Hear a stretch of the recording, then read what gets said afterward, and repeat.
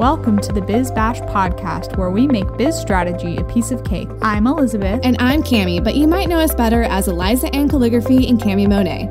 We want to help you, our fellow stationers, artists, and calligraphers, confidently build a profitable and personality-driven creative biz. We're here to share our honest-to-goodness advice and actionable strategies for ambitious artists. So put on your party hat, quit being a procrastinator gator, and let's get this party started. Hey everybody, welcome back to the Biz Birthday Bash podcast. We have the one, the only, Britt Rohr of Swell Press with us today. I would just need a round of applause sound effect. Hi, Britt. Hi. How are you doing this morning? Thank you for having me on. Oh, you're welcome. It's a true honor. We talk all the time, but never on a recording, never when you have a Mariah Carey level microphone in front of your face and I have nothing. That was Britt's first comment this morning. She was like, oh my God, what mic is that? And do I need to go get one of those? I was like, no, you're totally fine. It does look kind of insane though, because it takes up a good amount of the screen space. Britt and I can see each other. You guys obviously can't see us, but it does help with aiding the conversation. It makes it feel a little more natural. So you guys, I am going to read a little blurb about Britt, even though I think most of you know who she is. But this is directly from her Learn Letterpress website, by the way. So if you guys haven't taken that class, then you're going to have to at some point. All right. Britt Rohr started Swell Press in 2014, and after 6 years in business, she has served 600 plus clients, owns 11 pieces of vintage machinery, and is always on the lookout for more, and has 4 team members. Those numbers might have changed a little bit since, but you can tell us. She's dedicated. Yeah, she's dedicated thousands of hours to her love of letterpress, and she was thrilled to finally offer her first online course last year called Learn Letterpress to teach about that beautiful and timeless art form. You can find her working from her beautiful studio in Redondo Beach, California, and she has a dog named Millie that I am obsessed with because little Millie needs a shout out for sure. So anyways, there you have it, guys. A little blurb about Britt. Tell us if those numbers were accurate, because do you own more machinery now than that state? the girls at the studio forbade me after 2020. I think I had bought one more piece of equipment, and then it was okay, you can't buy anything else. We just don't have room. Yeah. Yeah. I know at one point I wanted to live this nomadic, no strings attached life. And then here I am literally weighed down by thousands and thousands of pounds of equipment. No, literal tons. I haven't counted, but 11 is probably right. I have 6 presses, 2 paper cutters, and then a bunch of other old vintage stuff, as us letterpress printers tend to do. We are hoarders. Yes. And then, clients, it's in the thousands now for sure, especially after last year. I mean, last year was a whirlwind, as I'm sure everyone who listens to this podcast knows by now. And I have 7 team members. There's 4 of us in the studio, and then there's 2 full-time remote people, and then 2 part-time remote people. Okay. Yeah, I need to go back and edit that little and that's 8. blurb. Yeah. Okay. So that math total. Is not good. I know. Yeah. I feel the numbers for all of this is doubled, because then I was oh, she's been in business more than 6 years now. So none of this math is adding up. Clearly, anymore. I just ignore my website and don't pay attention to any of the stuff on there, because I know exactly where that little graphic is on the website, and I haven't paid attention to it in years, I guess. That's okay. Well, technically, I need to that I had also put on the Learn Letterpress site. So I technically just need to update that to reflect the most recent things, which if you guys haven't caught on by now, I know I've talked about this. I helped Britt with her Learn Letterpress course. So she was my first course management client. And that was back when I was calling myself Eve. I wasn't even telling people that I was the one doing it. Sometimes I was thinking about this yesterday, because I was just thinking about I'm going to be on the podcast. And I was I was trying to think back about how that conversation started, of you running the course for me, because you took my in-person intensive. Mm-hmm. But then how did we get to the next step of me talking about wanting the course and then me being like, why don't you do it for me? Like, I don't remember how that even happened. Yeah. Well, you're in luck because I remember how it happened. So it's like one of my favorite like little stories to tell, because it was like, I just thought it was like really serendipitous, especially, I don't know, just how everything was going at the time in 2020, because that's when we had that conversation. So I would have taken your intensive in November 2019. Yeah. And then in 2020, we had like released the Stationer Summit one more time in April, I think, before that content was basically like retired at that point. And so we had a conversation in July, and I just like remember it super well because I was working at Publix because I was like, hey, like, this is like fun. I want to be able to talk to you about this, because you were like, I have some questions. How did you guys do the back end? Because obviously, Britt, you were part of that. So you're like, how did you do the back end and like the marketing? Like, what goes into something like this? Because I'm interested in doing my own online education. And you were like, and I'll pay you for your time. And I was like, that's 100% not necessary. But I was like, we could just have a conversation as friends, because I'm so passionate about this anyways. So like, let's hop on a phone call and talk. And we had to like schedule it between like my shifts at Publix, basically. Because that was like literally what I did that summer when everything was kind of falling apart. And so I was like basically kind of explaining to you how we did things and like what programs we had used.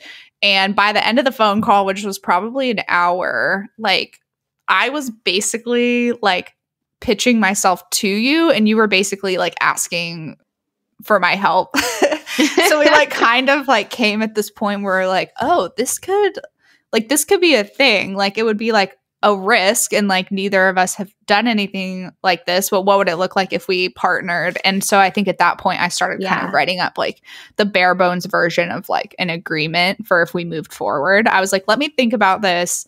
Like, let me put on paper and like write down what this would look like, and then we can like go from there. And we freaking did. So we had like, I remember all of like that part. I didn't remember just like the specific about like, that was my question. Like, was it organic so I guess it was like in that conversation, it became like organic flow from me asking questions, but I didn't know if outright I was like, hey, you did that. Will you do this for me? But it seems like it was like more organic. Yeah. I mean, 2019 seems like a lifetime ago. It was like a different world then, but I know. Yeah.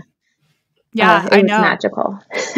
Yeah, it was magical. And then it was funny because I do remember, so like we did early enrollment at the end of that year, at the end of 2020. So early 2021. So like a little more than a year ago would have been when I was there in person, helping kind of like facilitate the filming. And I was laughing about the machinery because you literally had this like foil presser. It was like in the middle of the floor of like the studio, and we kind of had to like, and because it was like 400 pounds, and that stayed in, and we couldn't move it, and that stayed in that spot until 2 weeks ago when I just moved next door to my new studio.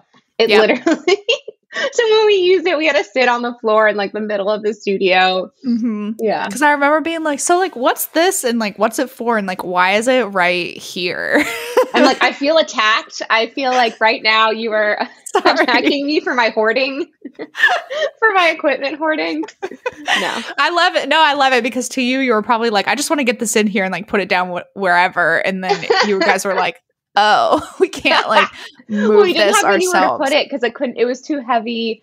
And for everyone who's like, what are they talking about? It's like a very old, very heavy, like somewhat tabletop, but a lot bigger than tabletop, but not quite floor standing flatbed foil press. So it can press like leather and books and stuff like that.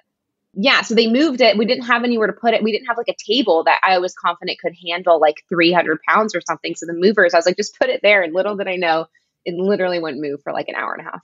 Yeah. I mean, an hour and a half. It literally didn't move for like a year and a half. A year and a half. Yeah. So that's a good transition into like, obviously one of my biggest questions like for you. And I feel like I've wanted all of the updates personally anyways.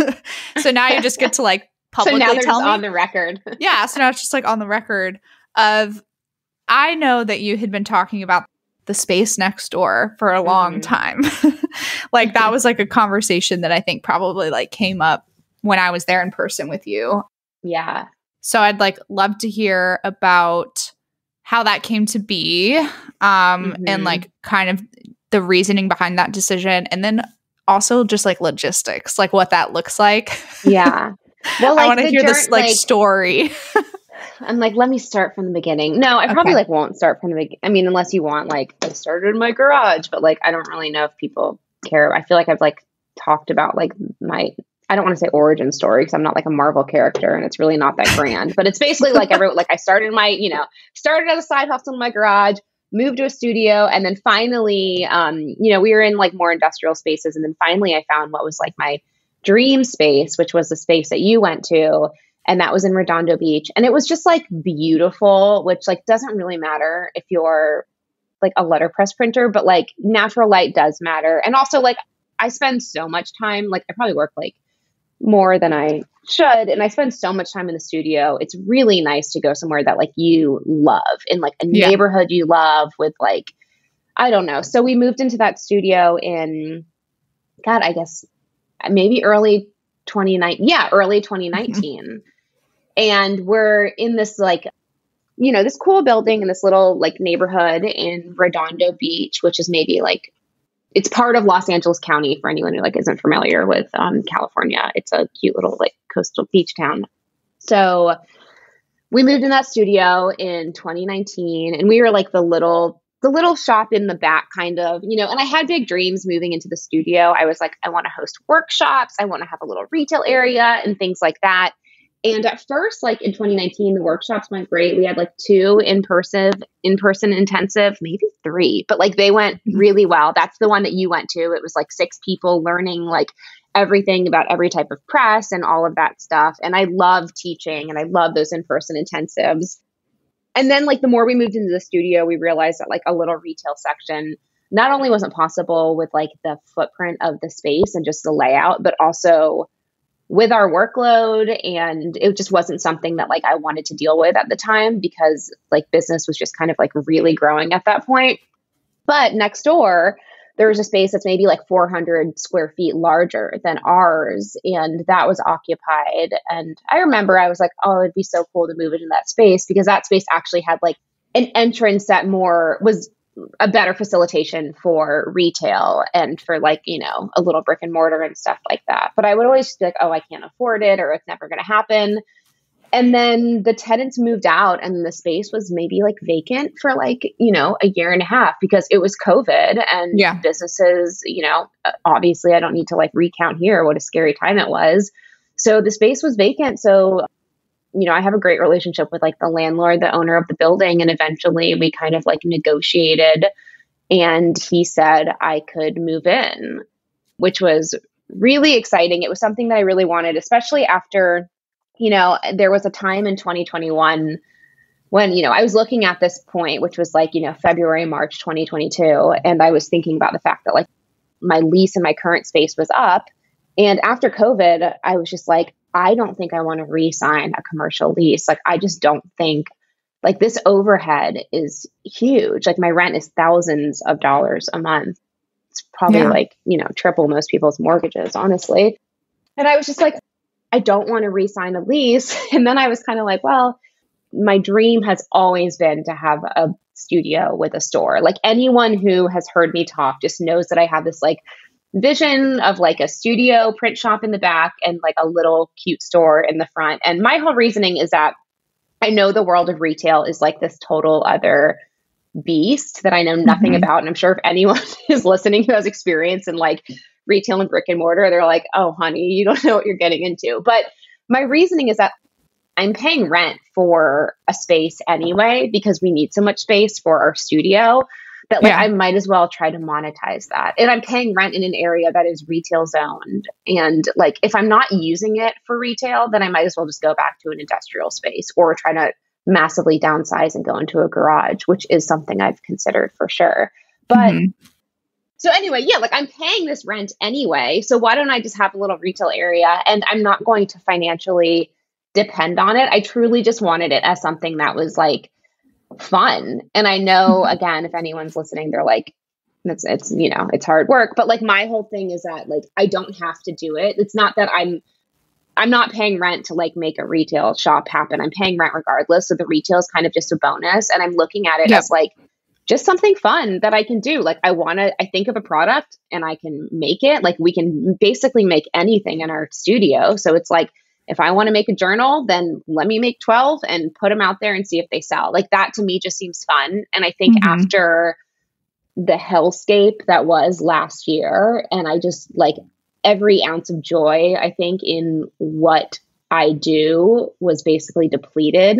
That like now my new mission is to like find things that bring me joy. So I was like, all right, I'm going to do this little retail area. And if it's fun and if it brings me joy, I'm going to keep doing it. But if it becomes like this beast, or if it becomes something that isn't fun anymore, then I'm just going to, that area will just turn into a lounge or something. So I'm not putting a lot of pressure on myself. Like, yes, it would be awesome if it was something that was, financially rewarding and, really satisfying and stuff. But also if it's not fun, I'm not going to do it, because like after last year, I'm just like, life is too short. Like if something is making me miserable, I'm not going to do it. So, but it's also part of like a larger vision to kind of do less weddings and go more into products. And I hate saying products because to me, it kind of like, I don't know, sometimes it conjures an idea of like, just things that everyone else is doing, like enamel pins or like,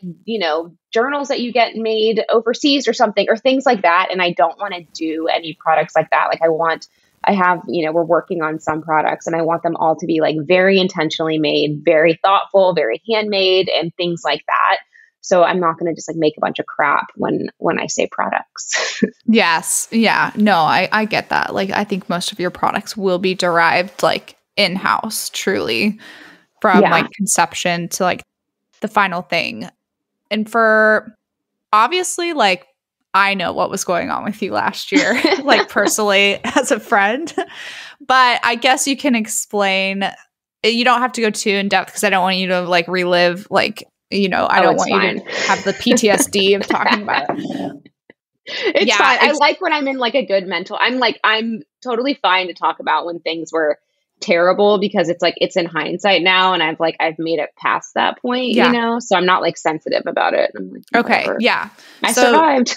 You did survive. So tell us like basically how that happened, just as like a little bit of a, I don't know, because you can reflect on it now to like how things got to the point that they were and how that happened, and where maybe like that there was like an oops moment or like, I think I remember you said that all of the team was kind of like, how did we how did we like get here?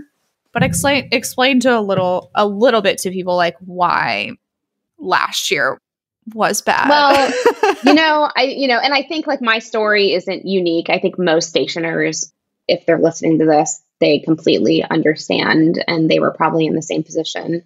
But, 2020, obviously everything shut down, and that was a really scary moment. I mean, we actually did fine / great comparatively in 2020, which I know is like weird, but I loved 2020.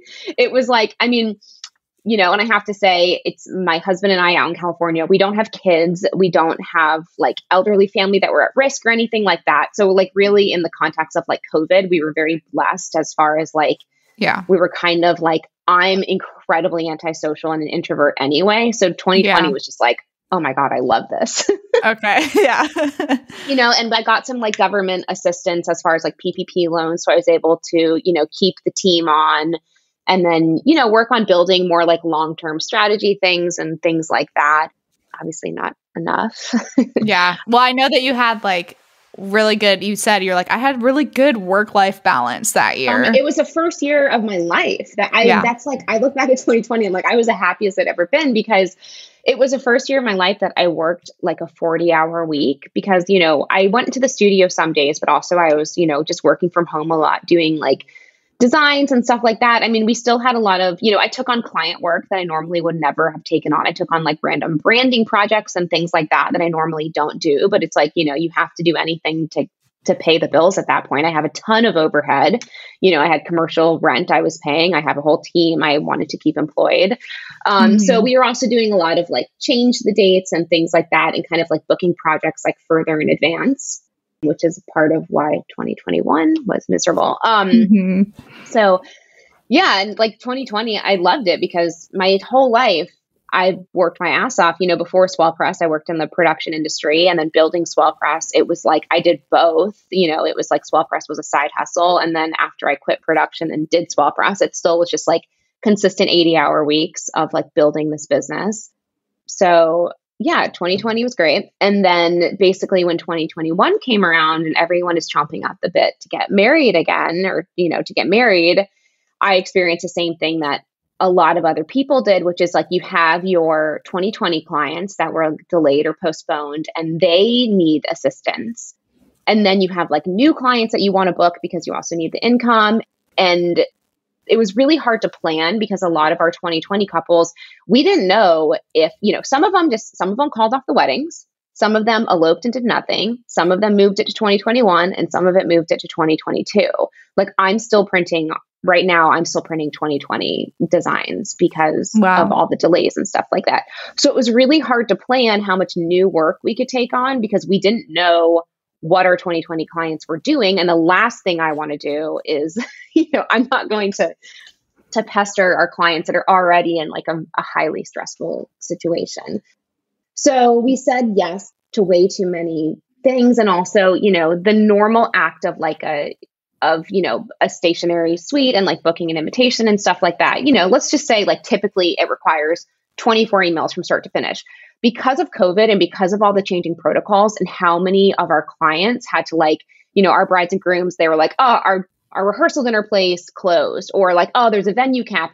There was so much back and forth and things like that and date changes. And like, they didn't know what they were doing, that those like the bandwidth that it took to just handle one client basically like doubled or tripled.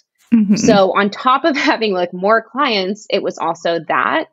So it was just really hard to navigate, and ultimately like dealing with like the COVID and the post-COVID world was like, for me, just thinking about like, okay, how do I want to run a business? Like, what kind of person am I and what kind of business do I want to run? And in a way, I'm grateful. This sounds cheesy and probably like people want to punch me, but like in a way, I'm grateful for at least like if I have to pick one positive thing out of the terrible COVID experience as far as like a business owner, it was that like it gave us an opportunity to kind of step into the business that I wanted to run, which was, making sure our clients were accommodated and making sure we handled the situation in a way that was done with like honesty and integrity and not in like a profit driven sense, which I know like my accountants probably didn't like, but if someone was like printing their third wedding invitation or stuff like that, it's like, okay, we're going to do this as cheap as possible and we're not going to mark it up or do anything like that. Like it gave us a chance to like step into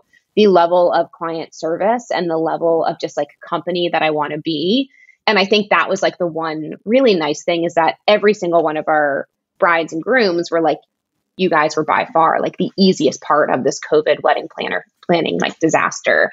And that was something that I was like really like, it was really nice to be able to like fully step into that. But also, it was just a total shit show that ensued. So it was miserable. And then of course you have your paper shortages and you have your labor shortages and you have your shipping delays. So, add the added time for like client communication to like an invitation suite process. And then on top of that, add the fact that this paper color that you sold them, this is the only color blue that's going to work. All of a sudden you can't get it anywhere, or you need it and then it's lost on a FedEx truck for 2 weeks. So it was just so much of that. And I have an employee who's like my right hand. Like she helps me basically like run the company and she's amazing.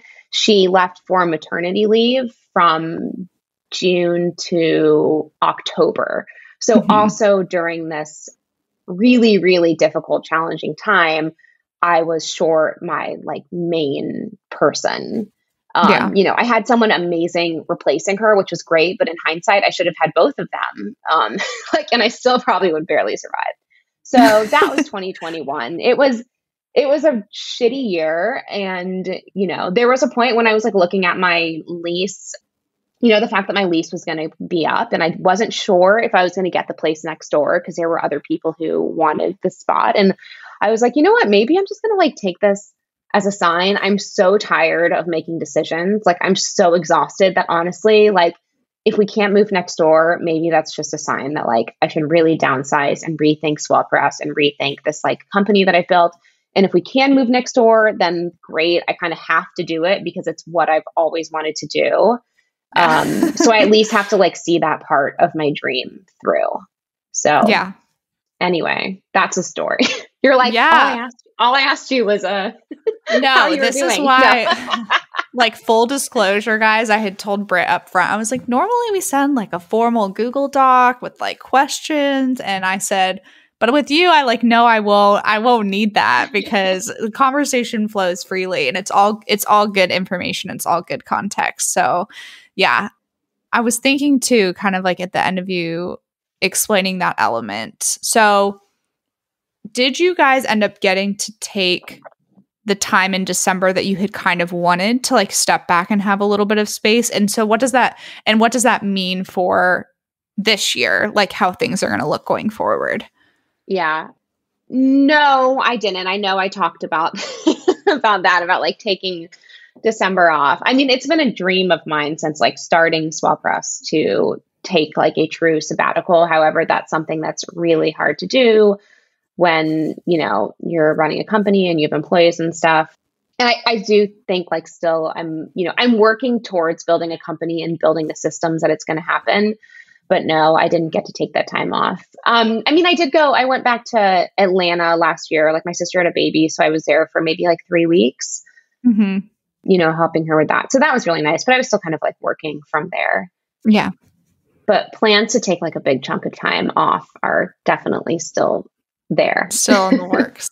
Yeah. So what's going to be your focus this year then? Like doing more products, and are you still doing weddings, but you've just like scaled back on that a lot? Obviously, like you're doing some sort of like 2020 printing still. Yeah. So I'm always going to do weddings. I'll never not do weddings, but the scope of what we're offering is more within like our stock or like collection designs. I'm no longer doing fully custom designs.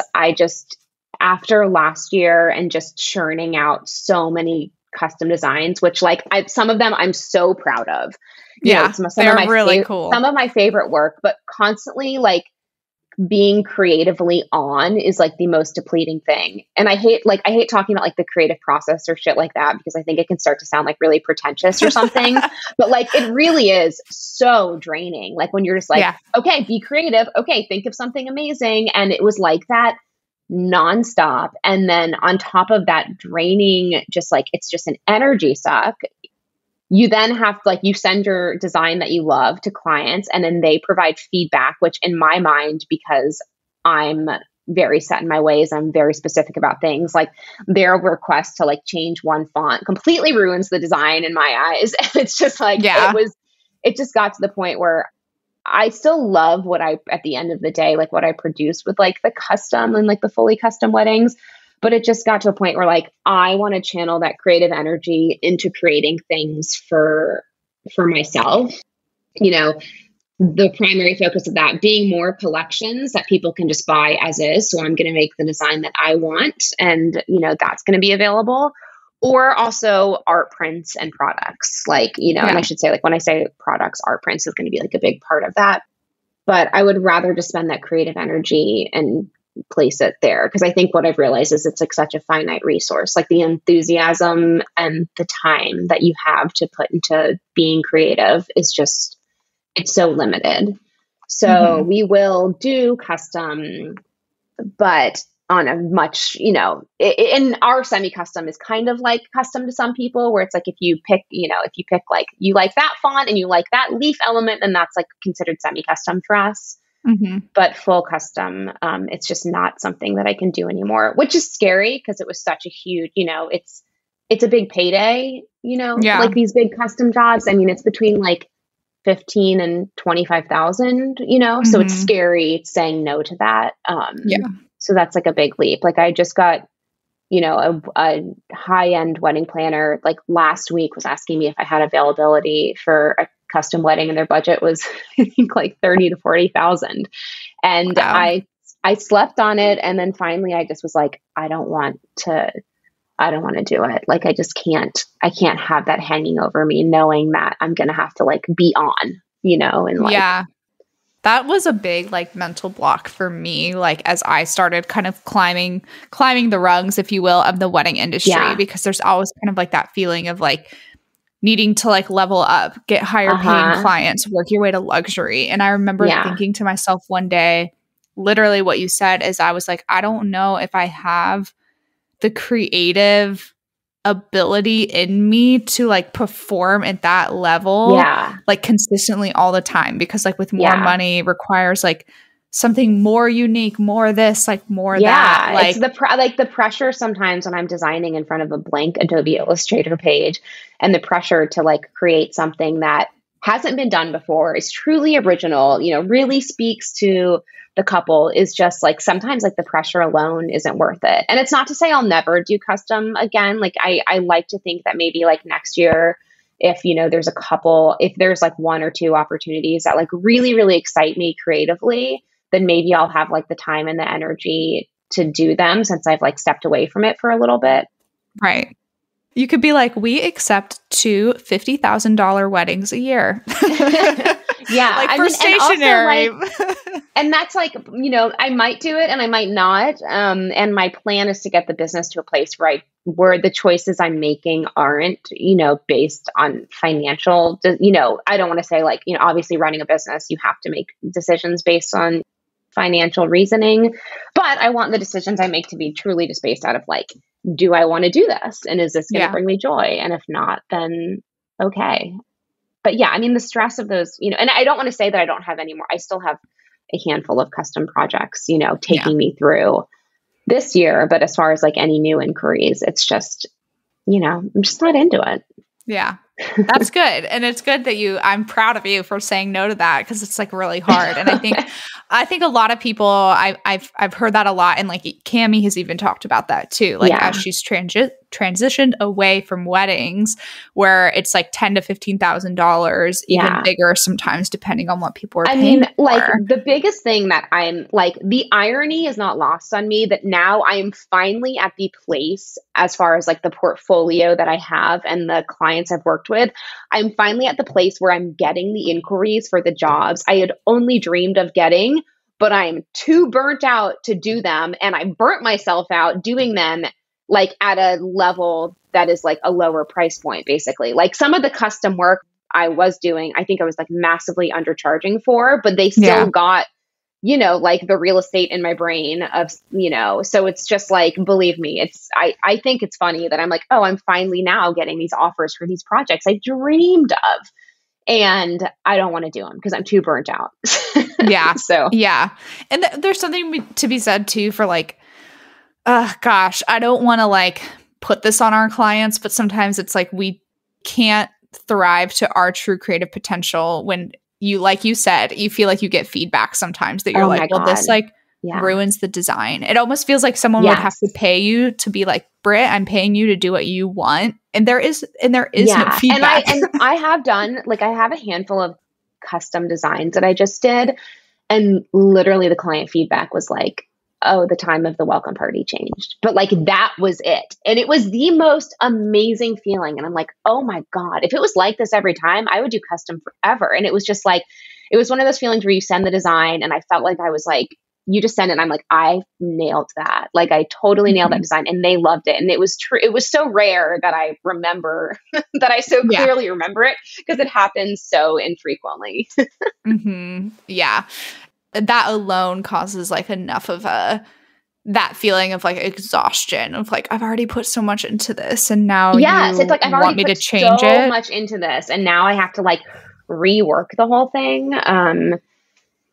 So it's like the client process can be difficult to navigate for sure. Yeah. I'm so excited to continue to see kind of like what you put out there personally in terms of like what you guys are producing in the studio. I mean, I have definitely the Christmas that you released a bunch of products. That was also 2020 when you were also kind of kicking yourself. But like, I definitely have like, I had like note cards, like both of the spiral notebook pads, like your candle, and then like this past Christmas, or you did like a really limited release print, like a print release. Yeah. And I have like one of those. Like, it's so funny, like looking forward to this year. I was like I have a incredible business coach, and her name is Wynn Clark. And I've been with her for like 3 or 4 years now. Half of our sessions are just me crying in the car, but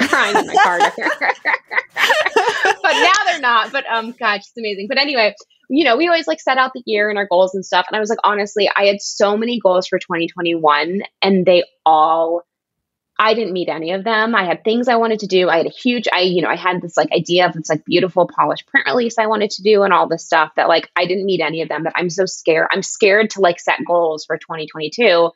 Because of like the disappointment. And like, I know everyone's like, oh, be easy on yourself. You survived. And I get it. I am like notoriously hard on myself and all of that stuff. But yeah, like a really like nice, well thought out, well-planned print release was a goal of mine, and it didn't happen. And finally I was just like, I'm just going to like print these, like a couple prints. It's not going to be this like beautiful email sequence. It's not going to be a beautiful page on the website and all this stuff that I wanted to do. I was like, I'm just going to do it. And that was really hard for me to like push something out before it was like what I deemed as like perfect or even like acceptable. But, my husband pushes me forward a lot. He's like, just do it. Like, no one's going to think that this is like as bad as you do.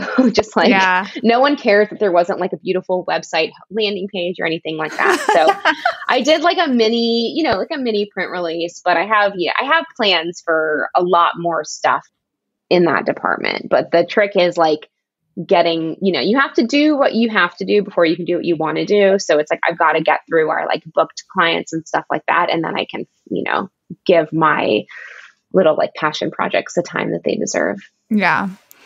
Let's talk a little bit about kind of where you find your inspiration, and then something that I know you're passionate about, which is like not ripping off other people's work. Woo!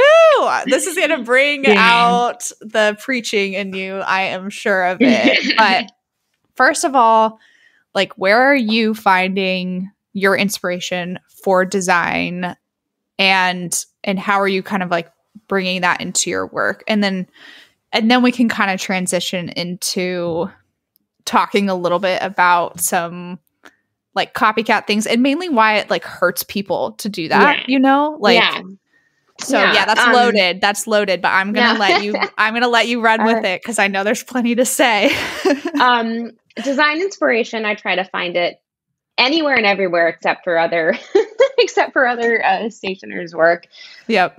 Really, like for my custom designs, the inspiration was always driven by the location, whether it's like the city or, the place it's in, or the nature around it, or details about the venue, and then like the couple's love story. Like I just did a wedding for this like lovely couple in Florida, and it was like a fully custom wedding, and they both went to Notre Dame. So they were like, clovers are like important to us, but like we don't want it to look like St. Patty's Day and all this stuff. So I was like, okay. So I drew like something that kind of looked like a clover, but it was really like a Spanish tile looking thing. And like that was kind of like pervasive throughout the suite. And like, so things like that kind of inspire me. Also, I live in like what I think is just like a very beautiful part of the country with like the mountains and the ocean and things like that.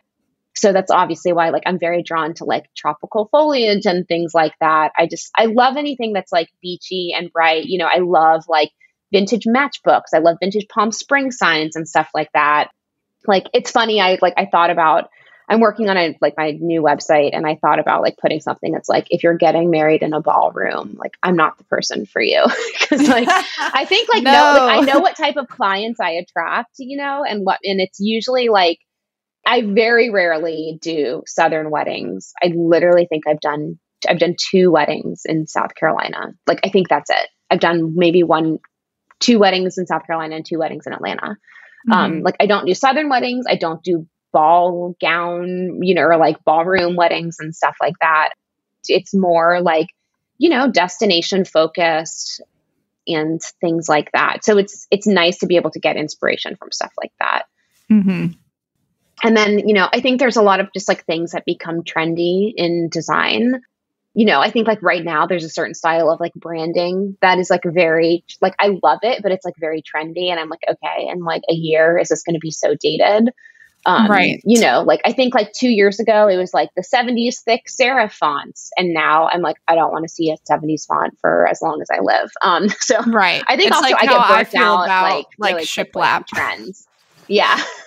And I'm like, because when that was like really big, I kind of kept asking myself, like, how long is this really going to last? And like in 20 years, like, is somebody going to like look at a house that was made with all shiplap on the interior and be like, what were they thinking? Yeah, exactly. Yeah. And then like, because we do like not only such a high volume, but I just, I think like if there's some trends, I'm maybe able to like identify them and act on them faster. I also just get really burnt out. Like everyone now is doing like arches or half arches or like we call it like the tombstone shape. Like my group of friends, like I will not do a wedding invitation in tombstone shape. Like if someone wants that, I'm like, I'm not a good fit for you. There's just certain things that I hate and I don't want to do. And they just kind of seem basic to me. So yeah, that's kind of like design wise. I do think there's like certain trends, but there's also just like, I think we're all also either subconsciously or consciously fed inspiration that kind of like leads a lot of us to like produce somewhat of, a similar aesthetic. Like there's another stationer like Emily Baird and like we're friends and I like see some of the stuff she's printing and I'm like, Emily, I literally am printing that exact same concept today in the studio. Like we like go back and forth because it's so funny because our design styles are in some ways like very different. But also as far as like, I think like the way that we approach like the certain like mediums and stuff like that, I think there's obviously some type of like, we share some like subconscious, inspiration or something like that, because there's times where I'm just like, oh my God, I'm doing that same thing. And I think, and that happens. I have like a very tight knit group of like stationer friends and we kind of all share ideas sometimes and it's like the same thing. So I think like it's something on like originality is, and I'll talk more about like copying and stuff like that. But like, I do think there are certain things that just become trendy or maybe are like starting to become trendy and they're on the forefront of a trend, like a wavy edge. Like some of our stuff, from last year has like a wavy edge. And then I saw like Nat from like Propel & Co. do like Notepad with a wavy edge. And I'm like, oh, I'm doing that same edge. But, but it's fine because also these are people that like, most of us, I hate saying like community over competition because that just seems cheesy, but it truly is like a lot of us, especially after the hell of 2021, a lot of us are friends and friendly. And I think whenever there is a topic of like, is this inspiration or is this copying? I think like anytime, I think if you do it with honesty and integrity, like you usually end up like friendly with someone. Yeah. If something like that happens. So I had a whole podcast episode dedicated to coincidental creativity. That's what I call it. It's like basically exactly what like you and Emily experience of like, because we're obviously I'm sure the algorithm feeds us like the same ads and, it's even stuff just like fashion, like there's certain fashion brands that I follow that have a certain aesthetic that's I'm sure somehow influences me or things like that. And I guess my whole thing is like someone who has been copied and someone who has also been accused of copying. I think like my big thing is like of the 7 billion people in the world, I am not vain enough to think I am the only person who has ever thought of this idea. Like I do think it can truly happen that people, I've seen stuff. I've been scrolling on Instagram and I'm like, oh my God, that's a carbon copy. And then I look at the date and I'm like, wait, that was posted like 3 months before my thing was posted. They probably think I copied them. Like, so I just think that happens. And I think it's all about like how you approach it. And ultimately with copying or being inspired, I think it's just like, in your heart, like when someone has like a interaction with you, I think in your heart, that sounds cheesy. But like, it's true though. If it's true or not, like I was accused by someone who was a colleague of being inspired by this person for my landscape prints, which are all based on save the dates that I did years ago. But my landscape print release, someone basically said they inspired me and they wanted me to credit them as inspiration. And I was like, oh, the ego. But I was like, but you didn't. I wasn't inspired by you. And if I was, I would fully, explain that, or even like ask you for permission, or ask you if you wanted to do this as like a co-release. But like, clearly you can see through my work and these landscapes design I started doing in 2016 or something, that like, this is a progression of my work and my aesthetic. I did not copy you. And I kind of was like, is this a hill I'm going to die on? But I'm also really stubborn. And, if I didn't copy someone. So yeah, I mean, it's a bummer. Like, I think just the overwhelm of like information that's out there, like we're all just bombarded like every day with like visuals, and it can be, did you see something and then forget you saw it and then like created it? Like, so I try to like limit my, exposure to like the work that other people are creating. But I think like with copying, if someone who's either been copied or they think they have or something like that, it's always like, okay, is this possible that this wasn't a copy and it was coincidence? And if it is something that you feel like you need to address with the person, do it in a way that's like respectful and, gives them a chance to, to talk it out with you. I mean, I've had a couple of those instances and we've all come out of it being like quite friendly. Yes. Because sometimes it's like a client is pushing you to copy and you've already booked, that happened to me recently, is like a literal carbon copy of a very unique save the date we did. And I approached the person and she was like, honestly, the person booked me. I showed them so many other custom designs and she was insistent on this one design. And I was like, look, I get it. You shouldn't have posted a picture of it. You should have told me, blah, blah, blah. But also, like, I know what it's like to have a client that's paid you a deposit and then you're on the hook for this money and then you don't know what to do and you need to make this person happy. We have in our contract that we're not going to copy people. We have in our contract that if you ask us to go in a design direction that we're not comfortable with, we reserve the right to cancel your job, without refund and things like that. So I've learned all of that from like these hard situations. That's why our contract is probably like 3 pages long, because every time I have a hard situation, I'm like, all right, another clause in our contract. Oh yeah. Oh, our base custom stationery contract is already 3 pages long without having like added stuff in it anyways. So yeah, always adding for new things. It's not so much too, it's like, I can understand like the being pressured by somebody so hard to create something, but then it's like the posting it, that's where I'm like, that's where you like lose me. and posting it as under your custom design gallery. I mean, come on now. and it's one of those things, it's like you said, it's easy to see and spot that when it's not genuine. Cause for you were like, I have the work to back this up, years and years of like color palettes and how I approach design. Well, and like, the thing that I've noticed is that I think that we identify aspects of our work so easily in other people's work because it's so close to us. Like, to use my example of, like the landscape incident, we'll call it, like, I understand that because I see my work in everything. And that I'm not saying that like, oh, everyone copies me, but I'm saying you can like, you worked so hard to pick that font that if that font exists somewhere else, you see it. You worked so hard to pick that color palette that if that color palette is somewhere else, you see it. So you see little bits of your work in everything. And it's important to like check yourself and be like, okay, but just because I'm identifying that as a common thread, does that mean it was copied? Or does that mean that this is just something that I'm seeing and I'm easily identifying it because you're so close to the project? Like I'll see little bits of my landscape work in so many other people's, work. And I'm like, but that's just because I'm so close to it and it's so dear to me. You know? So I think that's something to like also kind of like check yourself and check your ego. Yeah. It's also like, this is like such a stupid example, but there's it's a psychological principle. I can't remember the name of it, which will drive me crazy, but it's like when I bought my Toyota Highlander, I had like never seen that car before. And then I saw it everywhere. So now I noticed anyone else who has a Toyota Highlander, and I'm like, oh, they have one too, or they have one too. And, you know, it's like there's a bunch of other cars on the road, but it's like your eye is always like picking out the one that you're already like familiar with. For sure. Yes. Like, and that's why I think like that can happen a lot as creatives and as people who, you know, are trying to create original artwork. Yeah, absolutely. Yeah. Okay. Before we wrap up the episode, because like obviously our time has gone very quickly and I knew that we were going to have plenty to talk about. Like that was not a fear of mine at all.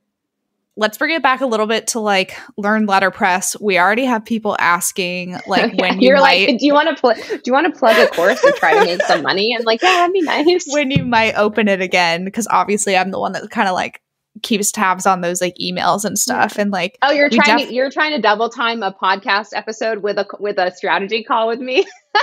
Yeah. I'm just kidding. No, I know that you'll want to open it sometime this year. I just don't know if you thought about when. Maybe like spring, and then winter, I think would be nice. You know, there's no downsides to opening it. Literally, I have people sliding in my DMs all the time. They're asking me like, when are you going to open it? I think the only downside to me is that I just have a natural aversion to posting anything or to anything that's salesy. So it's like, that's the only thing which you're like, yeah, I know you could do to post a little bit more.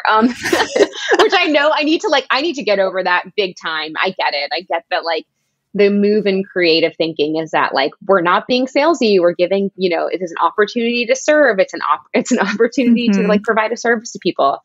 I know that, but like being salesy and like doing, you know, self-promotion is very, very hard for me. You know, that's why like, bless Instagram, all I have to do is like take a picture of work that I'm like proud of and post it. And like, that's the maximum level of self-promotion I really like ever have to do versus like a little bit more like aggressive sales tactics as far as like the course. But obviously that's why I have you to do the emails and stuff. Yes. Then you don't even have to think about it. Would be nice. Yeah. I do think so. That's kind of what I've been like telling people like closer to summer-ish, you know, when they ask. So you guys, maybe if you like, are, I mean, we can talk about it because I'm open to doing whatever. I do have a course coming up in, you know, last year with Kestrel with Ink Me This, I taught a class on digitizing calligraphy. And that's coming up again in May. And that was really incredible. That talk about something where I, you know, it was like 8 hours of content. And I talked to you first, Elizabeth, because you're like my go-to now for anything. And I'm like, I don't know how I'm going to do 8 hours. And Kestrel was like, just trust me, you're going to figure it out. And then literally it was like 8 hours on the nose, all about how to digitize calligraphy, which is truly insane when you think about it. But it was also just like the basics of learning Photoshop and learning Illustrator and things like that. So I have that course in May. So maybe either like before or after that, just because I don't want to be promoting like two things at once. Two things. Yeah. Are you doing it? Are you doing it again live, Britt? Or she's just re-releasing it? I'm doing it again live. Fun. Yeah. And if you don't see my face, everyone, it's because being live for like 2 hours is challenging for me. And it was 2 hours and 2 days. So but I mean, there it was like that sessions. That course, I got so much good feedback from, you know, I got so many people who emailed me and they're like, I printed my first, you know, like calligraphed menu because of you. And that was so helpful. And also like with the Learn Letterpress class, like so many people DM me and they're like, oh my God, I just printed this for the first time, or, you know, or shared like what progress they've made after watching the course, which is like truly incredible to see because, you know, the more people that like understand letterpress and the more people that love it, I think it's just like the better that is for everybody in the industry. Yeah. It keeps the art alive. It keeps the demand for the art alive. For sure.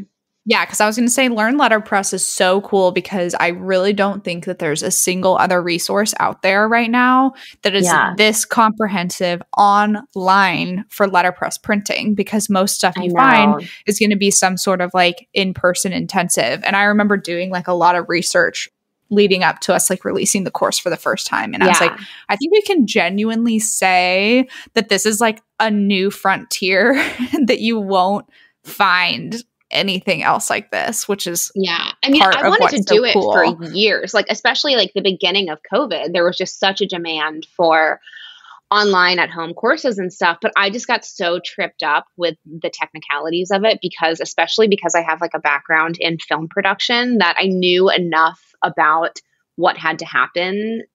Like I knew enough to be annoying and for it was harder for me to go in it versus just like a blank slate, not knowing anything. I was like, okay, we're going to need 2 cameras and you're going to need like, maybe a slider, and like you're going to need a far, and then you're going to need close-ups of me like turning and adjusting and stuff like that. So I was just like, I don't know how that's going to be possible. And then we found the most amazing film crew. By we, I mean, you found the most amazing film crew. And it just like, that course will go down as like one of the most favorite rewarding things I've ever done. Like it was just so fun to film. I love the live Q&As. It was so nice to see just so many people not only enroll, but like really engage with the content and really like make strides in their printing or their designing for Letterpress.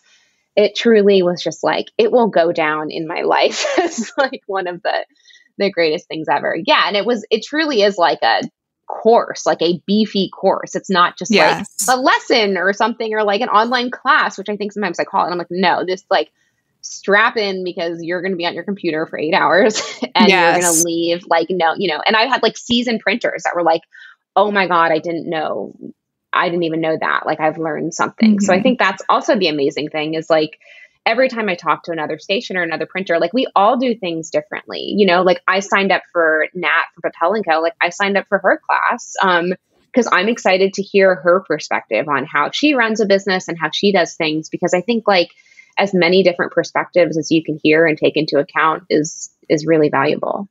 Yeah, I know. Always be learning. And ABL, always be learning. Yeah, Letterpress is something that you can continue to release for years to come, which is part of the reason that we did it the way we did up front, so that you're never going to look at that and be like, I should really re-record that. That's just like not a thought you're going to have, because we like went insane the first time. And there were so many people that came back and they were like, whoa, like, wait a minute. I didn't think that this was going to be like masterclass like level like production. And it like really is. I know. It was so cool. Yeah, it's still to this day one of my like biggest life accomplishments too. Yeah. Oh, so, good. Okay. I think we'll wrap up kind of on that high note. That's learnletterpress.co, by the way, everybody, if you want to learn more about that course. But Britt, if people don't know already, tell them where they can find you on social and online. You can find me on Instagram at Swell Press. And then my website is swellpresspaper.com. And in a couple months, let's like be realistic. I'll say like by the fall, I'll have a whole new website with the products and stuff, and hopefully like a new fun little direction for the company. So I'm excited about that. I'm cautiously optimistic about that. Yes. But yeah, for now, just on Instagram at Swell Press.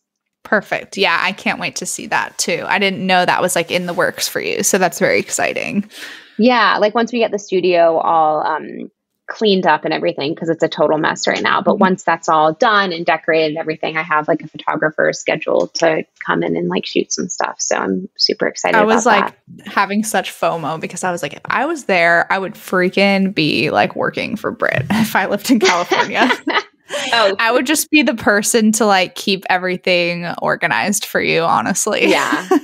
That's what Berlin and Robin, they're like 2 sisters actually who work for me. They're obsessed with like organizing, and like every time I open a drawer, there's like a new organizational bin, and I'm like, Berlin's like a borderline professional organizer. Right. I'm glad. I love that. Yeah. But hey, you are welcome to come on out. And I know, if I ever end up on that coast, for sure. Well, I hope like once the retail portion is open and stuff like that, I'm going to have a little opening party. Okay. So you'll come for that. Yeah, I will. I definitely will. That's no question. So yeah, thank you so much for dedicating an hour of your time with us to just like share a bit about your story. I'm still not sure like what I'm going to call this episode, because it's just like a nice like life conversation, honestly. Yeah. And we talked about a little bit of everything. So thank you. And I, of course, will let you know when everything releases and all that. But the little bit of housekeeping that I always say at the end is that if you guys are listening to the episode, please make sure to take a screenshot. And if you post it on stories, tag Swell Press on Instagram, tag Britt, tag us so that we know that you guys are listening, and leave us a rating and review, because those always like make our day, and it helps other people find the podcast too. So that is all. Yeah, for sure. Thank you. And thank you for everyone who listened during this time. Yeah. All right, everyone. Have a good day. Bye. Bye. Hey guys, we just wanted to hop in and talk about one of our amazing resources, the A to Z directory.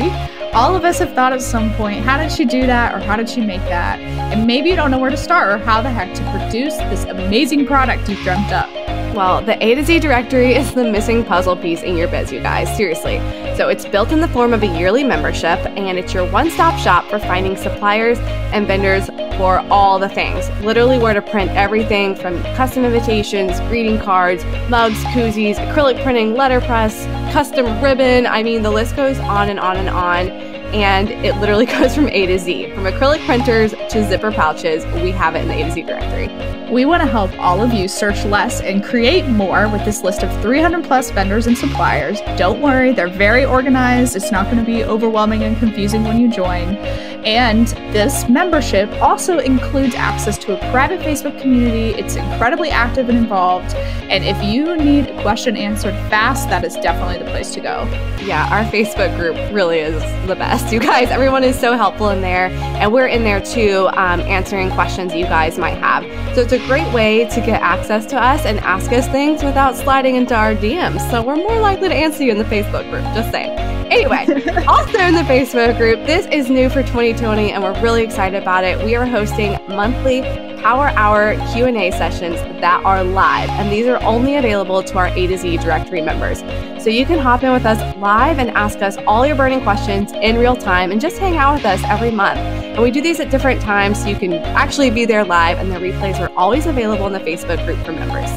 This resource is priced at $147 a year, which honestly is extremely affordable and is full of so many benefits, such as exclusive vendor coupons for members only. And we would love to have you guys join. Seriously, it's kind of like our family and our tribe. So visit bizbirthdaybash.com/directory to sign up today and use coupon code podcast2020 to receive $20 off your first year. That's podcast, all caps, 2020 for $20 off your first year. We can't wait to see you in the Facebook group.